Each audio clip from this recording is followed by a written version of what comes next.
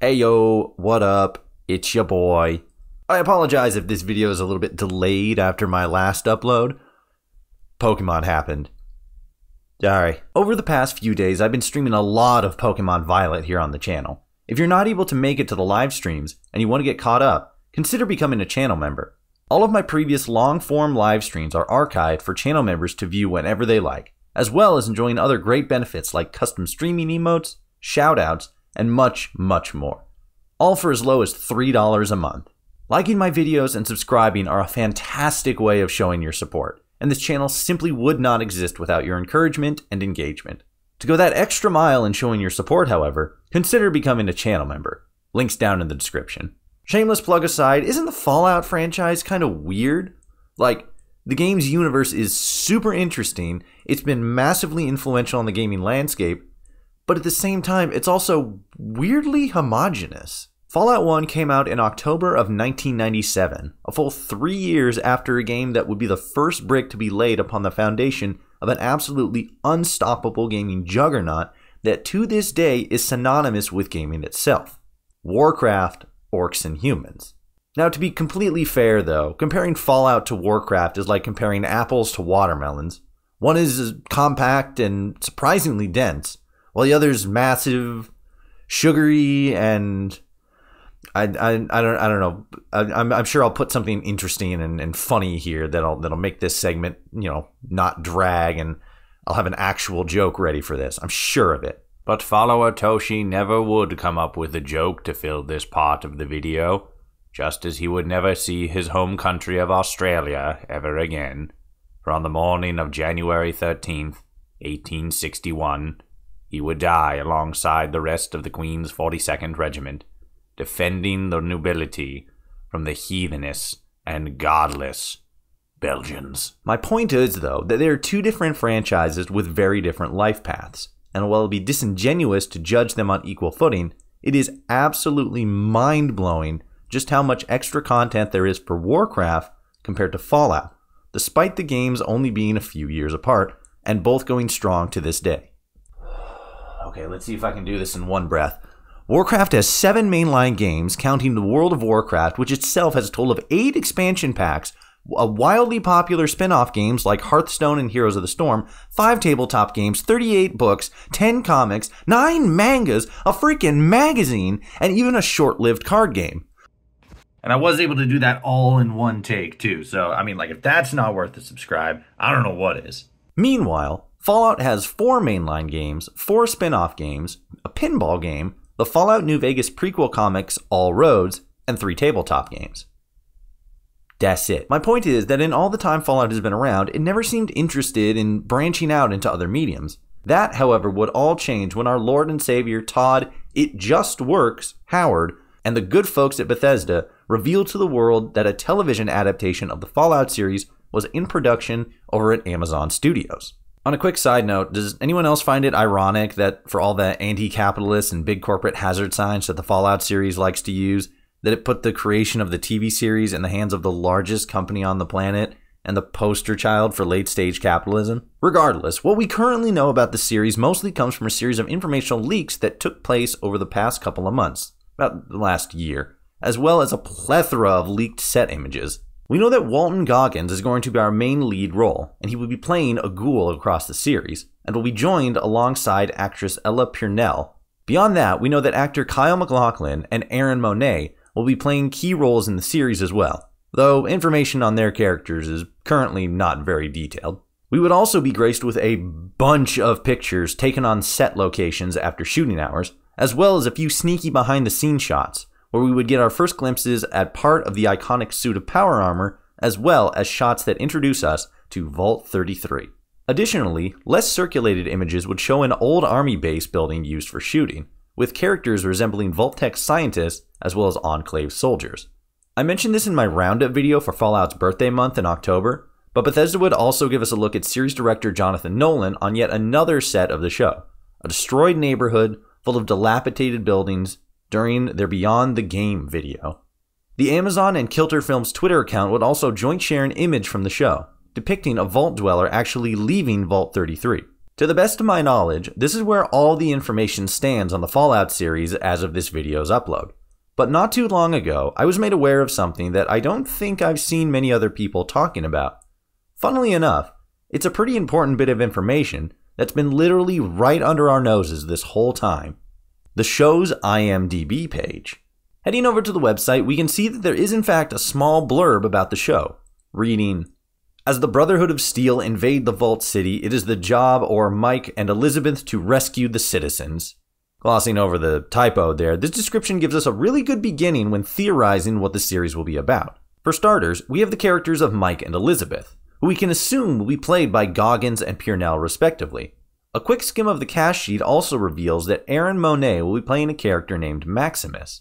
So we know the first names of 3 of our 4 main cast members. Not too bad. Beyond just character names, we also have mention of Vault City, which to fans of the series will stand out as Vault City was an actual location we could visit in Fallout 2. A technologically advanced city-state comprised of current and former members of Vault 8 in the Northern California region. Looking a little further down the cast list, we also see an actor playing a role simply listed as Colonel. And while not specifically listed as such, it's pretty safe to assume that this role might very well be an Enclave officer. This idea can be further argued because when we look back at the pictures taken from set, we can very clearly see what would more closely resemble an Enclave soldier. Not to mention that the actor, Alireza Murmentazari, just looks built to play a high-ranking military official. Guy stacked 6 ways to Sunday. Murmentazari's mad games aside, having Enclave play a role in the series does make a lot of sense, especially if Vault City is to play a central part of the story. This would also indicate that the overall plot of the show will be following a plot very similar to that of Fallout 2, as both Vault City and the Enclave play major roles over the course of the game. So that about wraps it up then, right?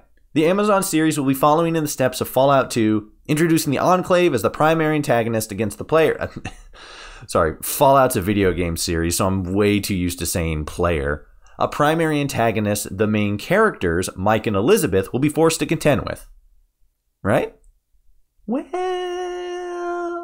if we look farther down towards the bottom of the IMDb cast list, we can see 2 very noteworthy roles. Actor Jace Wade playing Raider Leader, and radio personality Shefik playing Fiend Raider. This is a very telling bit of information, as the 2 roles are specifically labeled as belonging to characters which themselves belong to 2 different factions. Noteworthy enough, though, is that one of those 2 Raider factions is the same as one that exists in one of the games along the series. That game being Fallout New Vegas. During the events of New Vegas, we never really learn the origins of the Fiends, but we do know that they are a decently sized group of chem-addicted raiders that have long been established in southwestern New Vegas, based out of the ruins of Vault 3. Interacting with the Fiends in different ways will lead to one of 8 endings for the faction, 4 of them resulting in the faction's extermination.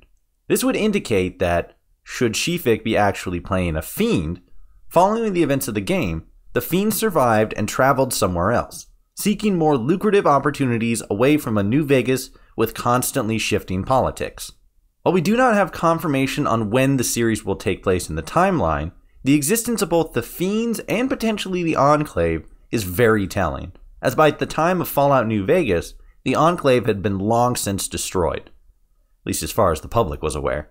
Even more so, looking back at the series description, we can see that it doesn't specifically refer to the Vault City, but instead a Vault City.